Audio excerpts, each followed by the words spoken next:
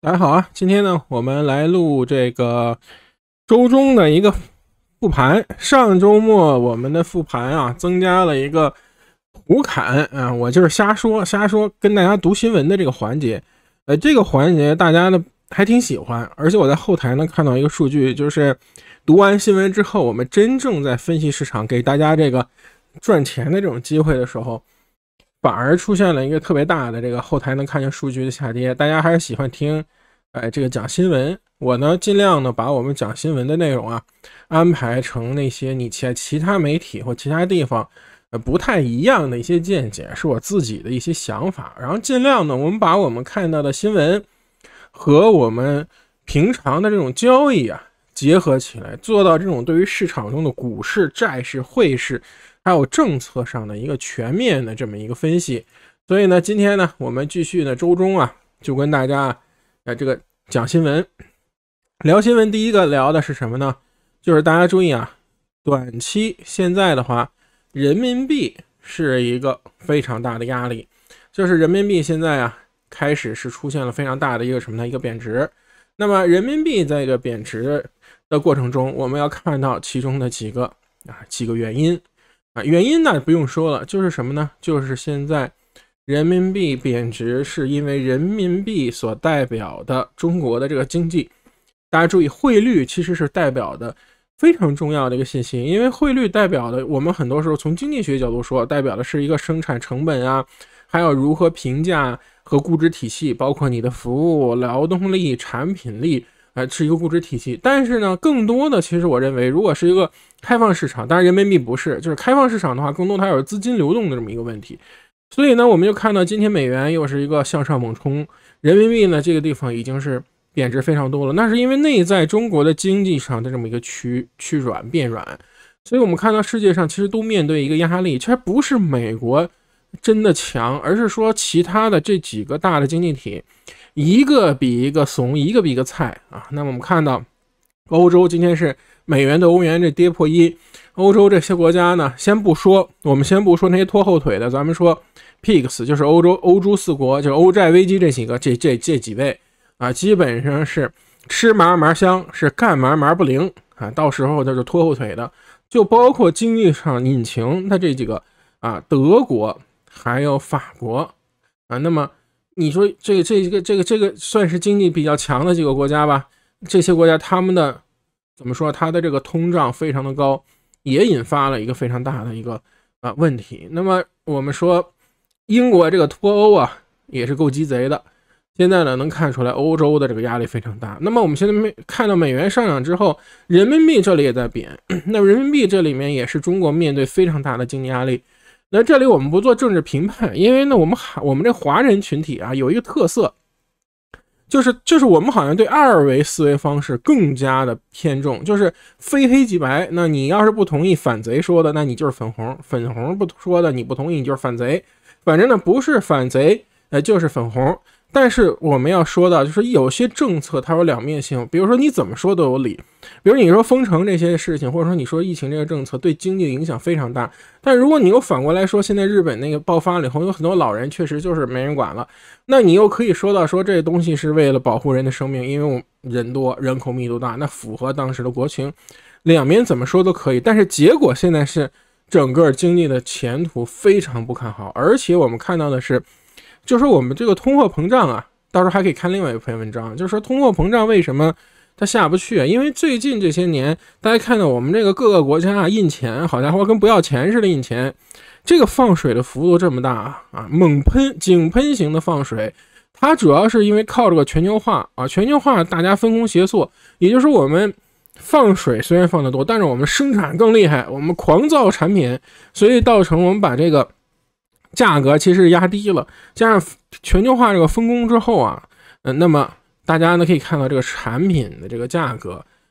就是大降低，因为各司其职。那现在呢你可以看到这个保护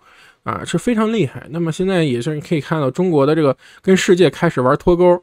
那这个中国脱钩我再就说两句啊，它可不是一般的脱钩，这个影响非常巨大。有人说啊，当然是比如说咱们很多媒体说就是那就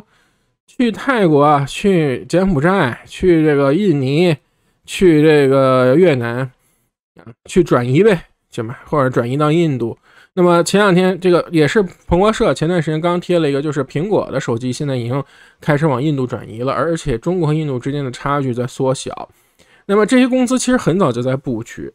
这个技术转移，但是大家别忘了，就是一个我们生产的过程中，它其实是个产业链。产业链的话呢，有很多很多的这个因素。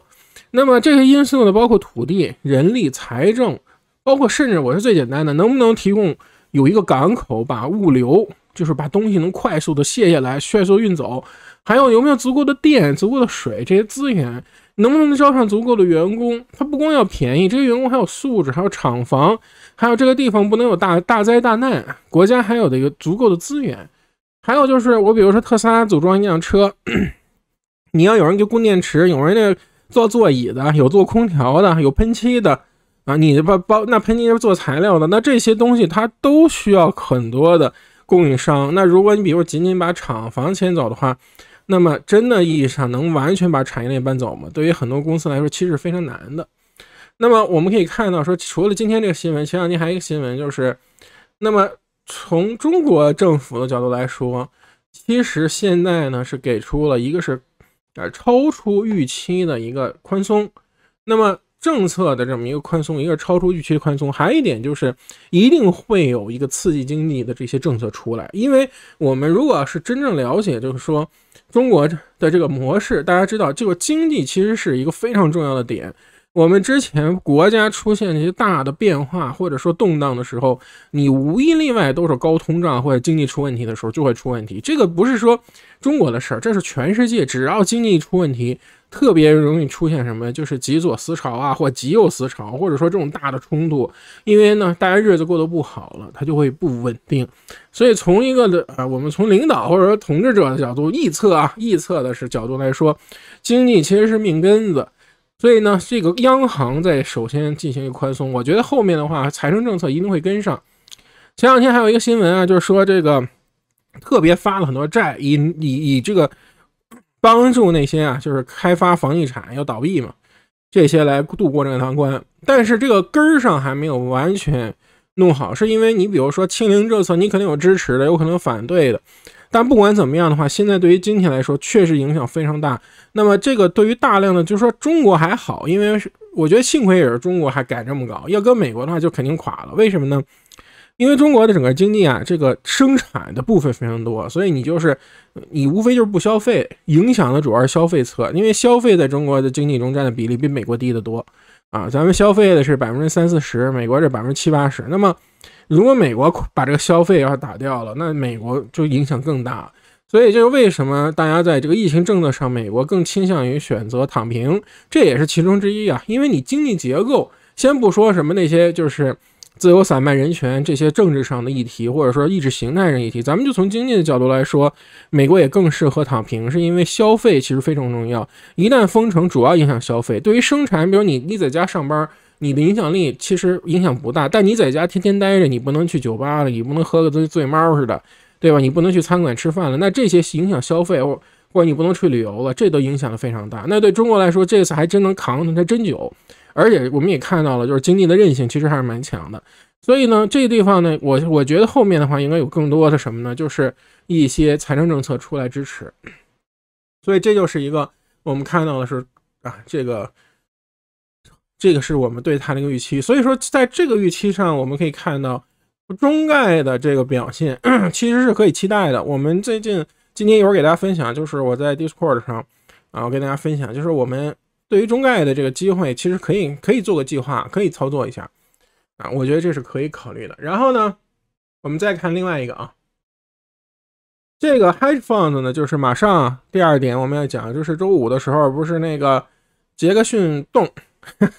Jackson Hole 这个地方呢，就是 Federal Reserve 要开会，这个不是美联储，这是全球央行的一个例行会议他们都跑这儿来开会。那么对冲基金呢是这个 record short， 他们是 hedge fund build considerable short position in， 这是 S0FR 这个呢就是说他们这叫什么 Euro Dollar Futures， 就是说相对来说他们对于美联储是压住偏鹰的。那么这一点的话，我觉得已经是在预期内了，因为我们大家都可以看到，美联储一定是话说的一定要鹰啊，话说一定鹰，而且最近的这么多的委员在这开始放风啊，左一个放鹰，右一个放鹰，连那个就是那个光头的那个卡什拉利嘛，那个最鸽的，好家伙，那是历史大鸽子，他都敢放鹰出来，那说明美联储对现在市场给他的这个反应是不满意的啊。我们作为交易来说，也不要跟美联储对着干，其中之一就是说美联储这个地方放鹰是大概率的，而且我们需要看的是这个对冲基金啊，现在是压住，而且我跟大家分享一个，除了这个啊叫这个压住这个美元或者欧元弱吧，其实还有一点是什么呢？是它这个压住股指下跌，也是一个非常大的仓位。那这个一会儿我们可以聊一聊，就是股指啊，期货你那个压住这么大的仓位做空，那这个我们需要考虑什么问题呢？就是它其实是个做多的机会。那我们说那就是一个矛盾的逻辑啊。美联储这边如果放鹰，我们为什么还有做多的一个逻辑呢？因为是这样的，美元上涨，那就说美元上涨不是万恶之源吗？美元一涨，这个公司的营收就受很大影响啊。大家包括你看这个跨国公司的影响，可口可乐呀、微软啊、苹果啊，哪个不是受很大影响吗？可是我们说过来说，一个资产，如果你是一个亚洲人，比如说我一中国人，我用人民币去投资美元资产的时候，那如果美元的疯狂升值，那其实就对我来说，其实是在美元和美国资产双重升值啊。那么意味着美国的美元、美债、美房子是吧？它都是一个对于外国人来说，它其实就是一个升值的过程，因为你的国家货币变强了，而这个国家货币变强，或者说美国的强，并不是因为自己强，而是因为什么呢？而是因为就是叫同行的衬托啊，同行衬托的好。所以我们先看到，就是如果是大的这个做空的一个仓位，搞不好啊，就会成为一个什么？就是一个燃料。所以我们作为股指上来说，我今天就是说结论，就这个位置上一定是向下走，但是又不可以太看空，或者说你太 bearish， 因为什么呢？这些仓位总是要平，要不然的话就是他们在平的过程中形成小反弹，大家跑，要不然的话就真的是一波排空又上去了，这个不好说。所以呢，整体上来说，我们看到的就是现在呢，对于 inflation 啊，还是要继续放鹰。那么美联储周末大家也看到了，美联储我周末讲美联储是不是说谎？美联储那个 MBS 就是咱们说的那个不动产的抵押债券 MBS， 其实这 mortgage 这些债券他还买的，他还没有这个不管是没 QT 他还是 QE 啊，那只是国债进行卖出。其实这很好理解嘛，你现在这个地方在卖房地产已经是被打压很厉害了，如果这时候你再进去推上一脚，因为什么流动性相对较差，底下得好多人接，没人去接，那么这个时候就会造成一个我们更多的小的，比如 mortgage 那些公司倒闭啊，或者是可能会引发一个比较大的问题。那么这就是美联储的一个担心，所以卖那些外边有人买的东西啊，那就是如果美联储可以买股票，那他就卖股票呗。但现在只是没买嘛，所以我说就是他在做这个美联储的这个操作的时候，我们其实可以想象，就是整个这个他们其实还有担心呢。所以这就是为什么我们周末的这个分享是这样的。所以我们今天看到的这两个消息然后呢我们再看一下这个消息，这个消息呢我觉得其实挺有意思。其实这个消息是政治相关的消息，就是说民主党政府这个准备呢要再一次什么呢这个 think 就是什么呢，这个 student loan relief 就是说再一次给大家把这个学生贷款做一个减免。这个我觉得这个东西我觉得其实就俩字儿，叫买票。买票什么意思呢？就是说让这些年轻的本来就特别左支持民主党的这些年轻人出来投民主党，这样的话因为呢给他好处，大家投民主党，我们这个学生贷款就不用背着了嘛。但是这样的话又有大量的一个印钱或者花钱的这么一行为，所以呢这个东西呢我觉得就是一买票。那你说它对我们的通胀有没有影响呢？也有影响。而且呢或者说这个东西你要如果不是，你就需要花什么，需要再增加税收，那么这个钱从哪来呢？也没说没说。所以我觉得这个地方可以进行一个什么呢关注。但是呢我看看就是我觉得怎么说呢，就是说这个现在这个市场现在这个年轻人啊，这个票也很重要，所以呢，民主党也不管你通胀不通胀，反正这个中期选举啊，中期选举的话，那个民主党的这个压力非常大。但是我们一直都说民主党的压力非常大，其实我给大家再看一个，我觉得就是从538上来看啊，当然很多朋友说538那个不准，其实我觉得他统计的还可以啊，我其实跟了很长时间，我觉得还可以，虽然他的很多观点是偏左的。但是整体的统计还行，尤其是参议院，其实参议院这一次出了几个那个州的参议员，包括这个宾州的宾州的这是董王支持的那个叫 Oz， 他的那个就是受欢迎程度其实非常差，所以宾州这个基本就扔掉了。然后威斯康辛这个呢 ，Ron Johnson 的话，其实他现在现在出来的几个民调，他都是落后的。然后搞不好的话，你看这个北卡这个也不好说，所以说你真正比如说就俄亥俄这个可能还比较好，然后佐治亚这个呢，其实也是一直都是落后的，所以这个亚利桑那这基本上应该是很难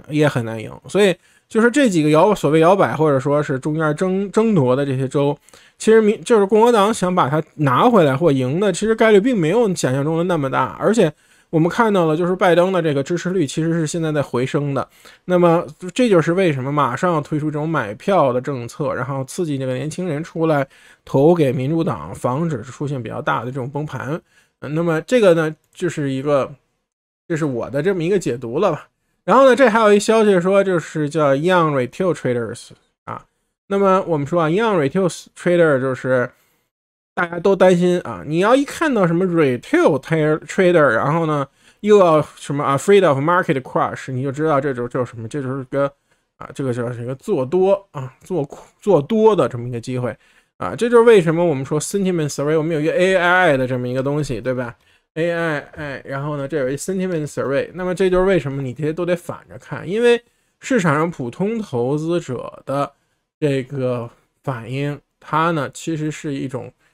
反向的这么一个指标啊，反向指标，所以我们看到对冲基金也好啊，小的这个 trader 也好是比较害怕的，所以这个位置上我们就不能过于的看空。好的，那我们瞎白话半天，我们就跟大家分享一下对于市场的走势的这么一个解读啊。那我们先从日线上来看，日线上呢，我们看到的是这个日线上这是连续3天的都是阴线。今天呢是小阴线啊，小阴线。那我们刚才说到了美元这个地方走得非常强，那么这里5分钟，我们今天周中啊，直接就按5分钟来更新。5分钟的这个走势啊，你可以看到5分钟这个走势，它其实是什么呢？它其实这里是做了一个中继，而且如果我们真的说说我们这技术分析就说倒型反转，那这不就是一个倒吗？对吧？这是一个缺口，然后这是大缺口。那么这就是形成了一个倒型，所谓的倒型反转嘛，对吧？所以我们说这个就是反转啊，倒型反转。那么你这个地方就有一个问题了。那么200日线，我们看你看这200日线这儿倒了反转了之后，那200日线下面这是 EMA233，那么我们看到的是这就是一个什么偏空的这么一个状态。我们之前用的是一根线阵法。什么是一根线阵法？就是一条线决定生死。这是一个非常简单的操作，对吧？我们一根线决定生死。那么这根线我也给大家画了好久了，就这4160，对吧？4160这儿，4160一根线决定生死，而且它是大阴线带跳空跳下来了之后，我们在这个位置上应该是一个谨慎偏空。但是呢，我觉得很多朋友都太 bearish， 你知道吗？就是说，就是叫什么呀？就这个地方你得看到这个新低或者更低，我觉得也没有必要，因为什么？我刚才说的几个做多的理由。咱们呢就是说美元那就是瞎白活，但我们从交易的角度来说，大家注意，我们看这个地方的反弹形成了一个箱体，也可以称之为什么一个所谓中枢阶段。那么上面的这个地方一定是一个套牢盘，大家看这个块是个套牢盘。然后呢，我们的这一波上涨是非常强势的，它直接打出去了之后，它把这个套牢盘都解救了。所以呢，大家看到这一波，如果你上来是 A， 那么下来是 B 的话，那么其实 C 出来之后呢，这个力度是非常强势的。对吧？那么 C 是非常强势的话，它就不太容易走成这种情况，但是不排除这种可能，但是不太容易这么走。那么我们要看到的是，它有可能走成这样一个情况的话，只要没有再跌破这根线，那么其实这个就看时间了就看时间。如果是几个大阴线使劲下去，那么我们需要非常小心；但如果不是几个大阴线使劲下，那么我们认为这里形成 higher low 的可能性啊，就是一个次低点的大的日线级别次低点的可能性其实是非常大的啊，这是1、2、3、4，对吧？就你要数浪那也是5浪嘛，所以说它形成这个概率是非常大的，所以我们今天看到这个地方，我们就不能过于看空。那我们这里又既然是个空头的结构，又不能过于看空的情况下，你就选择 cash 其实是最好的。我就是觉得大部分朋友都是浮躁，内心浮躁，老想发财，但经历了一个熊市的洗礼之后，你想到没有？其实真正的交易者大部分时间是忍，特别能忍，特别能憋啊，能憋宝。咱讲话讲就跟那个淘古董一样，叫憋宝啊，你能憋这个宝，为什么？就是说我们真正的交易机会是憋出来的。那么现在的话，你说没憋出来吗？那你如果真的要做空也行，4160这属于生命线，如果翻上去马上转手做多，如果这个位置上你做空没问题，翻上去马上转手做多，而且不要用一个短期的价位期权，用一个深度价内的，或者是用一个1倍的反指就做就得了，对吧？你做就得了，止损容易，对吧？就可以做。所以呢，我觉得我个人的话也不是特别那什么，特别想做这个做空。那么我们再看看一些我们关注的一些强势，那边亚马逊，就是这要是能再回到125，我就加仓。那现在这个位置已经到了我比较想买和加仓的位置，但是它今天的均线趋势刚改变，我就耐心等它反弹上来再下来我就进去再买一笔亚马逊。这个亚马逊没任何毛病。那么再说一个比较极端厉害的，那个高盛嘛，高盛这个地方跌了这么多跌了6个多月6、7个月下来这把7、8个月，人家这就一个反弹就弹回50%，收复50%实力，这就是好公司，大家知道吗？这就是好公司是美国这个金融流氓。你想想这金融流氓能差吗？所以你在这个位置上，它任何回调做多，那比如说我这个人算不如天算这个倒霉这个地方你看上的一个让你赚，下边让你买，你说了我这个系统不行，是啊，那你只能在这儿保证不亏。但是这个我不可能买在最低吧？那现在有买信号回来了之后，你现在冲上来之后特别简单，如果没有形成higher low，我就是买；没有形成higher low怎么办？没有形成higher low的话，比如说这跌下去了，或者形成这样跌下去了，那跌下去没关系，那这里又是一个新的，是吧？就是一个新的买点。所以就是说，我们知道这一轮 A 非常强，不代表说一定没有可能形成低点，但是这个波特别强，它形成低点概率就严重的降低。那么就是强势嘛，就等到下跌，我们什么时候盘的差不多了就进呗。我今天还弄 XBI 也是一根线，那你可以做多做多哪儿做多呢？这也是一根线，把这一画就塌了。这你看我这个画都没画直，但大概就这个位置其实非常好决策。底下一个小 W 底突上去之后，马上一个小的回撤再拉起来，横盘几天拉起来，横盘几天拉起来，这是非常强势的这么一个走法然后呢MCD 我就不做，这里有一大的卖出，我这个短期内就不想做耐心等一下苹果的话也是，这个地方是顶分型了，出来了之后我们耐心等一下那么高通本来说挺强的，但现在有跌破这个箱体了，那我们也耐心等一下，就不着急。AMD 也是之前说了很多次，100块钱是支撑，它没回去嘛没回去。所以说我们看到了半天，今天强什么，就是特斯拉不要去空特斯拉这种强势股。为什么呢？你这个地方它明显比其他走的强，你这个地方形成的是一个箱体的盘整那么你这一轮出来之后，它在这儿做了一个盘整之后，把这吸筹之后拉上来之后又做了一个盘整，你这时候耐心等突破，不管哪边突破都可以做不好意思，就是说我们的预期期望是向上期望是向上之后呢我们可以看到，我给大家看一眼，就是说对于中概的这个，我说中概的一个走势吧，我们看一下，我给大家看一下这个证据就是我这里面呢有一个板块的这个强度的话呢，5天内比较强的一般我会用，那就是我们用的是一个 SLE， 一个是 KWEB， 还有 ASHR， 它是5天内比较强的。还有就是这个越来越强的，越来越强的话呢，就是能源板块。能源板块的话，你看这个就是我本来说这个位置上它其实是一个 A， 2个 B 可能是个 C， 但是这个位置上形成了可能会有一个震荡所以能源板块是比较强的。还有一点呢，我们看到就是说，比如今天你看拼多多的这个位置上，我也是一条线的战法，就是在这45块多一条线一条线。那么我刚才说到中国的这个逻辑，其实我们股票涨跌不是看经济数据，是看这个货币政策。那么其实可以试KWEB 也是这里现在是个阻力尽量做强势一点个股。可以去尝试一下啊，可以尝试一下啊。然后呢，对，然后就是这些啊，大科技什么也都没有一个特别好的这么一个机会啊，所以我今天呢就是这样分享一下，就是这样短期、中期的一个简单的一个看法吧。然后我们周末的话再跟大家这个复盘。然后呢，在 Discord 中我今天已经把这些非常细的东西呢，在我们的这个叫贡献者论坛，大家只要进来都能看到，我都已经分享到这儿了，给大家做一个参考吧。当然还有其他嘉宾的一些分享啊，如果大家有兴趣的话，来我们的这个 Discord。还有就是，如果支持我们的话，可以用我们下方的链接开户，然后呢，我会获得3个月的免费3个月的简单交易系统。好的，那我们今天呢就到这里。如果喜欢我的视频，请对我们点赞、转发、评论，谢谢。我们下次再见，拜拜。